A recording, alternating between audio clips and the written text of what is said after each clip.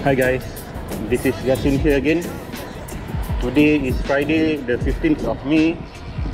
This is day 39 of the circuit breaker here in Singapore. I am just going for a short spin around the neighbourhood tonight, sort of a recovery ride lah after last night's coastal session. I am now at Bedok South, 4 kilometers into the ride.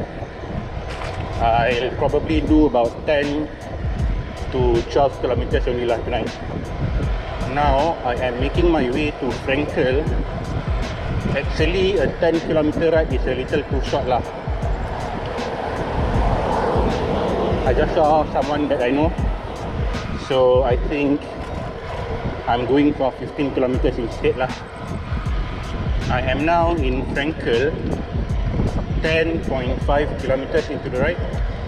I think tonight I might actually exceed the 15 kilometer target. More is always better, right?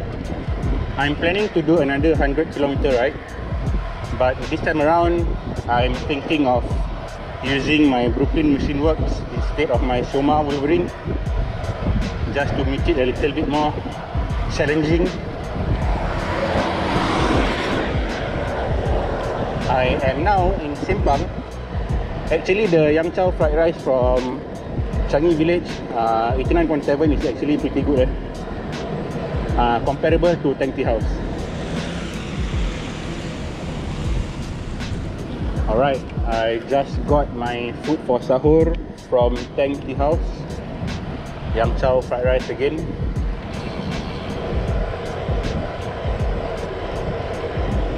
The Arabic word for tonight is food. The Arabic word for tonight is food. You know, the stuff that you eat.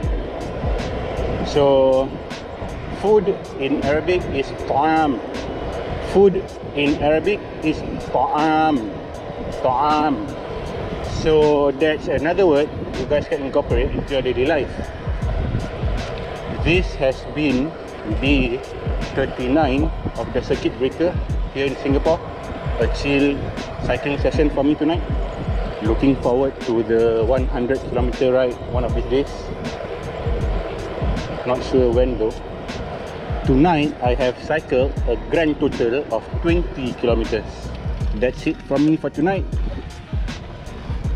You guys stay safe, stay sane, stay healthy, and most importantly, stay funky. This is Yasin signing off for tonight. You guys take care. Good night guys. Bye bye.